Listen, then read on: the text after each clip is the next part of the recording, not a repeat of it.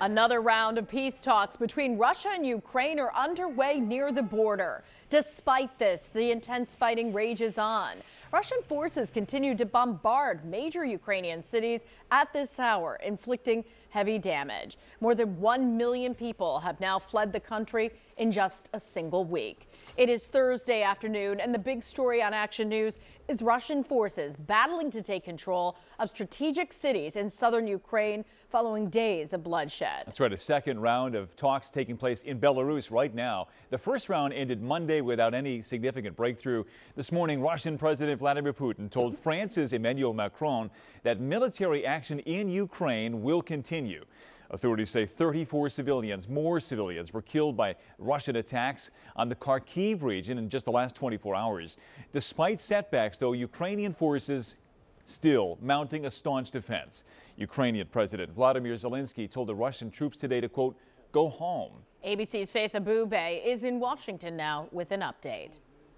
Right now, Ukrainian forces in an urgent and fierce battle to keep major cities in government control amid heavy Russian missile attacks. The onslaught from invading Russian troops hitting clear civilian targets like this university in the country's second largest city, Kharkiv. These aren't military targets. They are places where civilians work and families live. Ukrainian forces bracing for that miles-long Russian military convoy located 17 miles north of the nation's capital, Kyiv. U.S. officials say it has stalled, bogged down in part due to logistical issues, fuel and food shortages, and fierce fighting by the Ukrainians. And a big reason why it stalled is Ukrainian resistance. Western intelligence sources say Russian forces appear to have already encircled 5 major Ukrainian cities. The Russian military claiming it now controls the city of Kherson in the south. As the Kremlin's attacks intensify, Ukrainian officials say Russia's war has killed more than 2,000 people in just 8 days. ABC's George Stephanopoulos questioning Russian Foreign Minister Sergei Lavrov today, live on Russian television. The world is seeing civilians being killed in Ukraine by Russian bombs. The world is hearing the lies Russia is telling about those attacks. How can you defend them?